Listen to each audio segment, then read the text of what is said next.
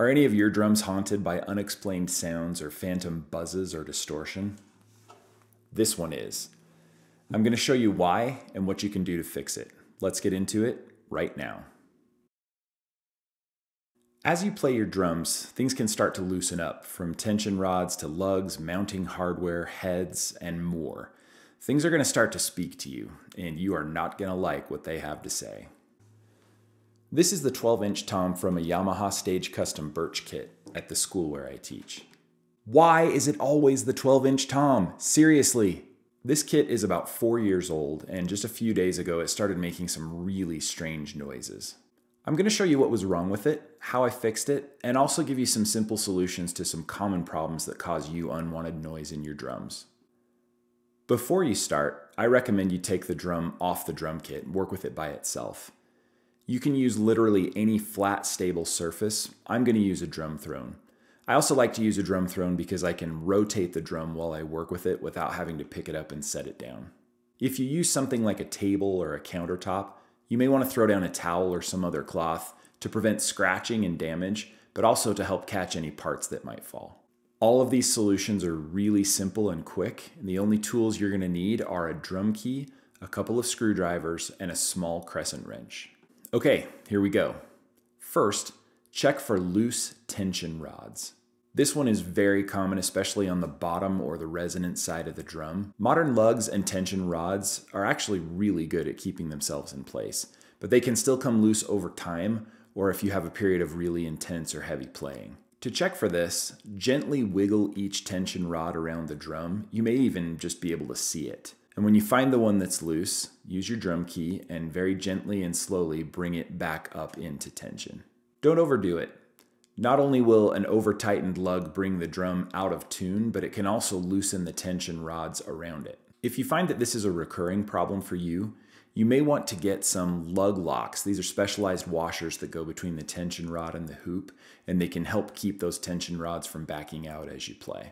The best way to keep your tension rods from coming loose is to make sure your drum is always in tune so that the tension is even on every tension rod all the way around the drum. The next thing to look at is the external mounting hardware or the mounting bracket. This is what will connect your tom to the bass drum or tom stand or whatever it is that is holding that drum up. This one is even a little bit more problematic because if a screw comes loose and that bracket starts to move around, it can cause a little bit of damage to the shell or to the finish of the drum. And it can also cause the other screws and nuts and bolts, whatever's holding it on, to come loose as well. So you're going to want to catch this one quickly the minute you start to sense that something is loose or rattles. Test this one by gently tugging or trying to rotate that mounting bracket. It should really have no play in it at all, so any motion whatsoever will be a warning sign. For this problem, if the screws or the mounting hardware is located on the outside of the drum, you can just gently take a screwdriver and tighten it back into place. You may need to take the drum head off to fix this one, and we'll get to that in just a second. Again, if your mounting bracket has been loose for any amount of time, it's very likely that the other screws and bolts are loose too, so make sure and tighten all of those up. The next thing to check is the lugs. Just like with the mounting bracket, you can check this by grabbing each lug and then gently trying to wiggle or twist it. If there's any play at all, these need to be tightened.